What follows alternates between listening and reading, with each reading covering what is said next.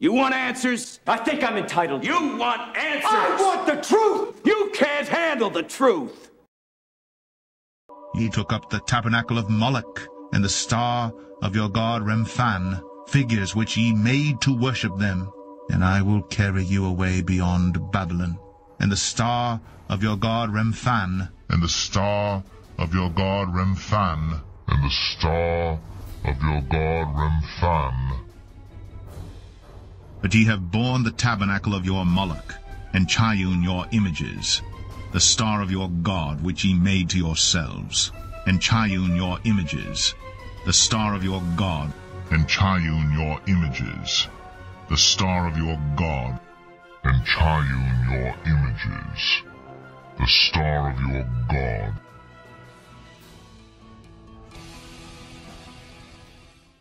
The Star of David, where does that symbol come from? It's never written explicitly in the Bible itself. Is it in the Talmud, perhaps? Is there a passage in the Bible about that, or no? No. Okay. So you're not really sure exactly where that comes from? No.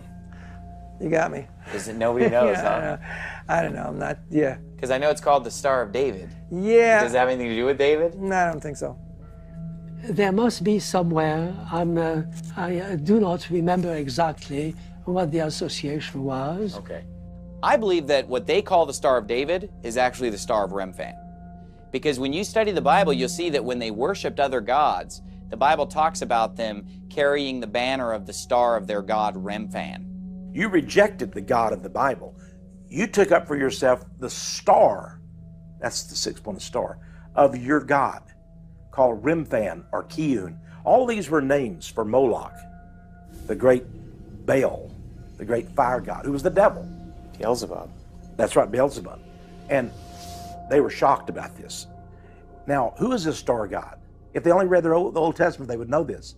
In Amos, God says, you have taken up the star, and you've made me furious by doing that. And you have actually sacrificed your own children to the star god through the fires. They sacrificed their own children, the Jews did, to the star god.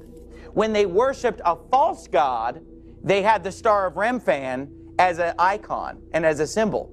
We never see a Star of David in Scripture, but the star of the false god Remphan.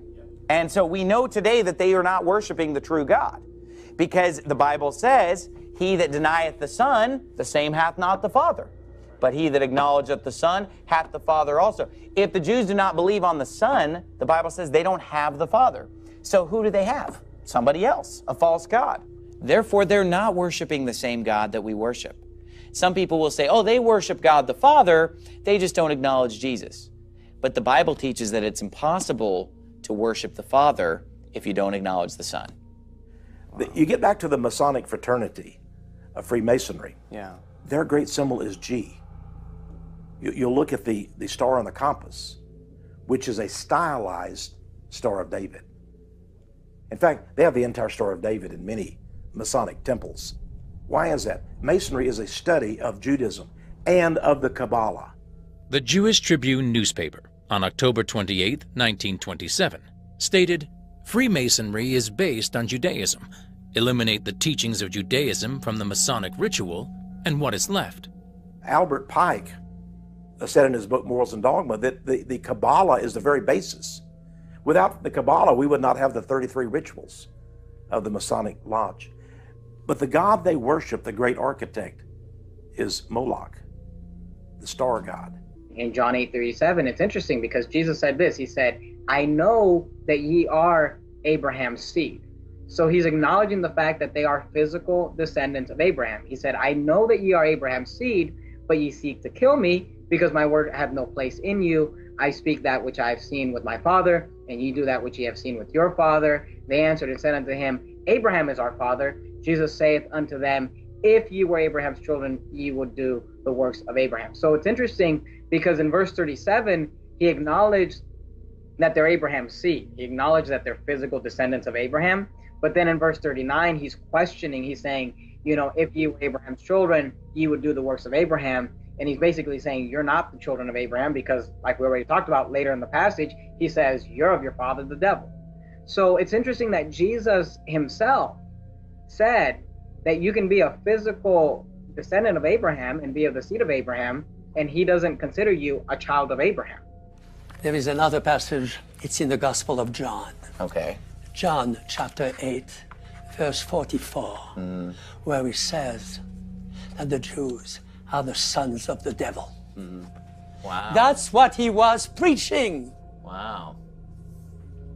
Jesus himself taught, ye are of your father the devil, and the lust of your father ye will do. He was a murderer from the beginning, and abode not in the truth, because there is no truth in him. When he speaketh a lie, he speaketh of his own, for he is a liar and the father of it. So according to the Lord Jesus Christ, he said, ye are of your father the devil. So Jesus believed that they weren't following Abraham, they weren't following Moses, they weren't following the prophets, they weren't following God. He says they're following their father, the devil. That escalation is of hate crimes against Christians in Israel. In this Jerusalem church, the words "Jesus is garbage" was scrawled on the side wall. At the Vatican's Jerusalem headquarters, recent graffiti threatened death to Arabs and Christians and all those who hate Israel. The church believes the perpetrators are ultra-nationalist Orthodox Jews. Outside the site, believed to be both King David's tomb and the Last Supper room, they protest a rumor the building will be handed over to the Vatican. If someone will give up 1 inch from that tomb, they'll start a war between Jews and Christians. God forgive us.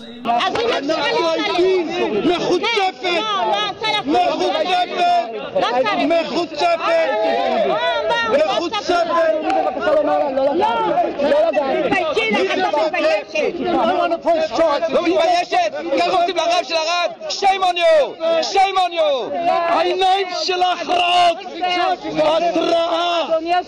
מחוצפת! אדוני השוטר, הם תוקפים אותנו! אדוני השוטר, הם תוקפים אותנו! Shame on you! בושה לכם! הם תוקפים אותנו! זה הרב של הרד ככה עושים לו! איזה בושה לכם! תחזרו לגרמניה! בושה לכם! Shame on you! Go back to Jesus! Go to Jesus!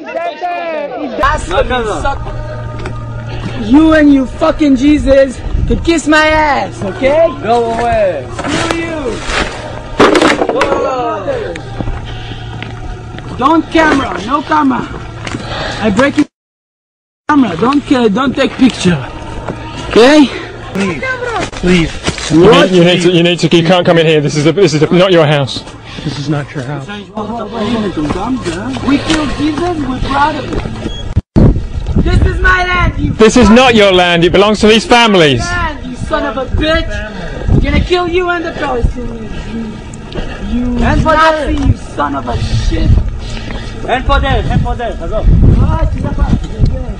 This is my land. God gave it to me. Fuck you. Go hand for that. Nazi. Call everyone you want.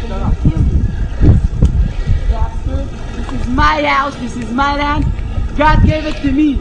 And fuck you. You know, in Revelation 2 and 3, there's interesting verses which talk about them which say they are Jews and are not, but are the synagogue of Satan. It's not hard to figure out who the synagogue of Satan is when you realize that there's only one religion in this world that uses synagogues, Judaism.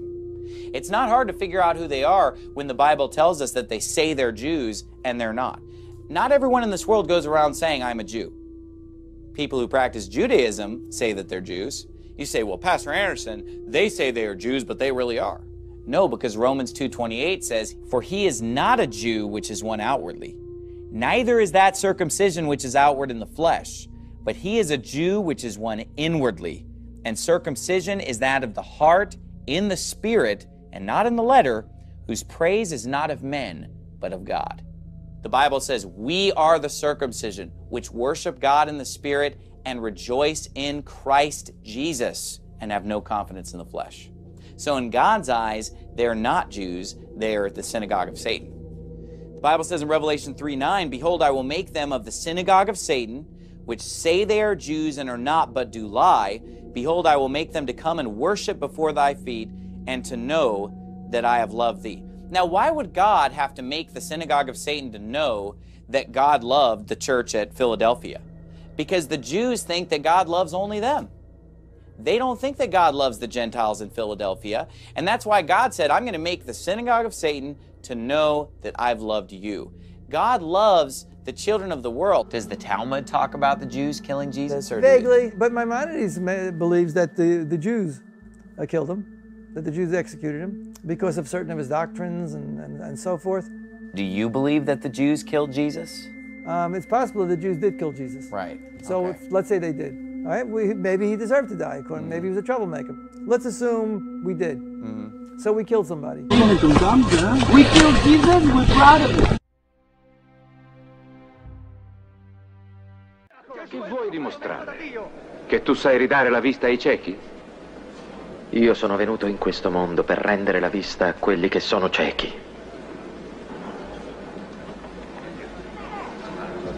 E per toglierla a coloro che credono di averla. Che cosa vuoi dire con questo?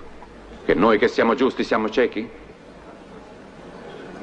Se voi foste ciechi, sareste senza peccato. Ma poi che dite di vedere,